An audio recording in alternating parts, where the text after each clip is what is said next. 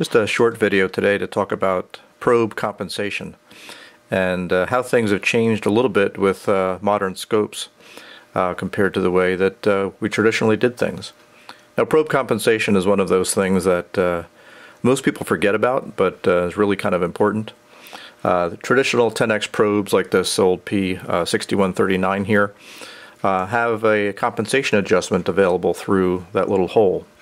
And the process is you'd hook the probe up to the scope channel and hook the probe into the calibrator or compensation connection and take a look at the waveform. And we can see from this waveform here that the probe is not properly compensated. We want to adjust the compensation to get that square wave to be perfectly square and flat.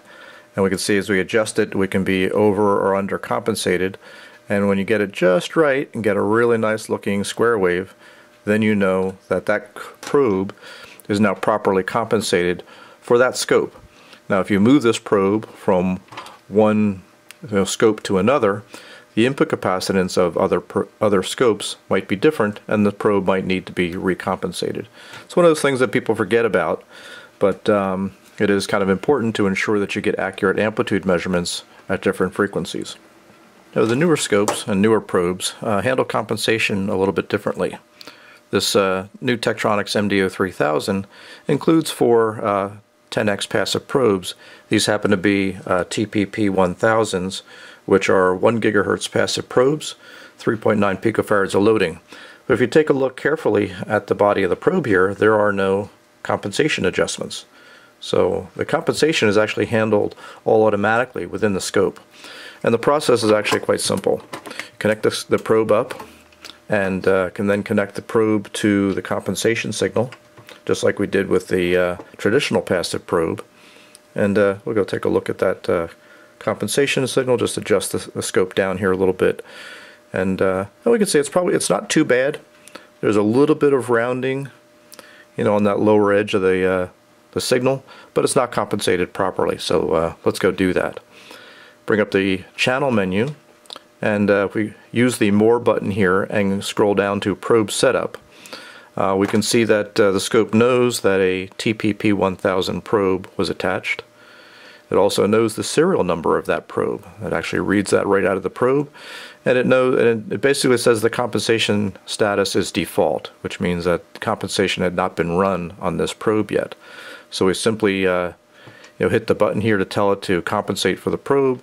Just gives you some instructions on how to connect the probe and what it'll do, and hit OK to compensate the probe. And it'll just go make the measurements internally and properly compensate that probe, give you a nice flat response over the frequency range of the probe. So the nice thing is that the scope will remember that compensation status. So if I go back to that menu, I know for that serial number probe now that this probe has been compensated.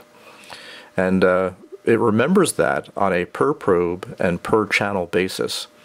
And the reason for that is that at the bandwidths that these scopes can reach, like a gigahertz, even minor changes in the input capacitance to the channels, for example, might make a minor change to the frequency response of the probe at a couple of hundred megahertz.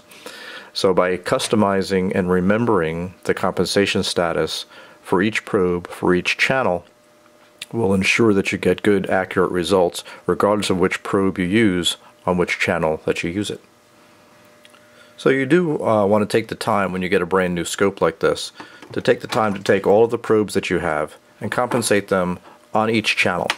It only takes a few minutes, and you don't have to set up the scope for that particular channel. I just simply hook up the probe to the channel, select that channel, go to Probe Setup, and hit OK. We don't have to be triggered on the signal or anything like that. The probe will just get compensated. So now that's ready to go on channel 2. So you simply run through each probe on each channel, you do it once, and now the scope will remember for that probe what the compensation factors are.